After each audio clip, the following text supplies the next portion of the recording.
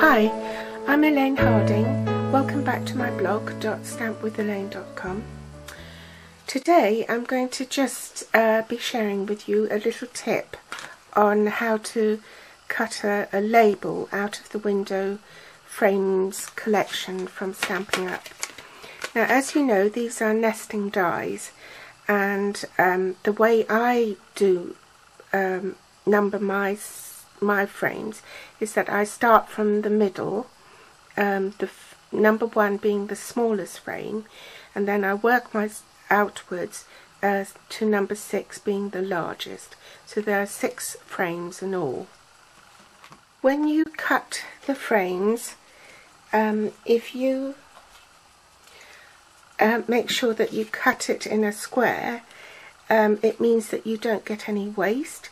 Not only do you have a mat for your project, but you also end up with a frame that you can put on your card base, and you can also make a label. So the label can go this way or it can go that way. Actually, that looks like a Chinese lantern, doesn't it? So let me show you how. Now this one, first we need our trimmer, and this one is the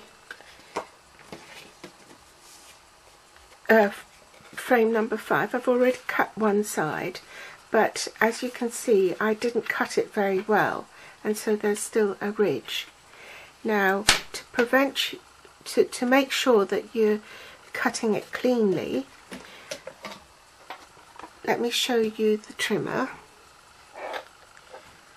Now you can see the groove here where your blade goes. Now on the track you want to butt up the window frame on the left hand side of the track rather than the right. So that has to be flush with that, so your blade will cut cleanly down the cardstock.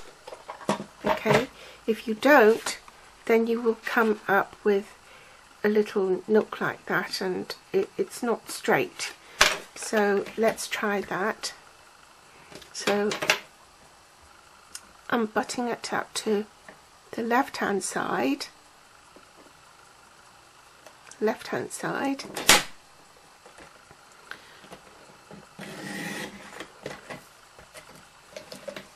and then I have a perfectly straight edge. Another way you can do it is by measuring the distance between the cutting edge here and the cutting edge there. So what you're doing is you're just cutting strips of paper that will fit snugly into those 4 corners, which means you don't have to cut it like I did just now from the whole frame. So let's take the number 2 frame, so that's the second smallest, and that's the effect we want to achieve. So here's the strip of paper.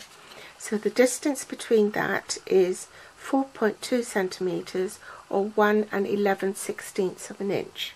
So you see how that fits snugly in between those 4 corners.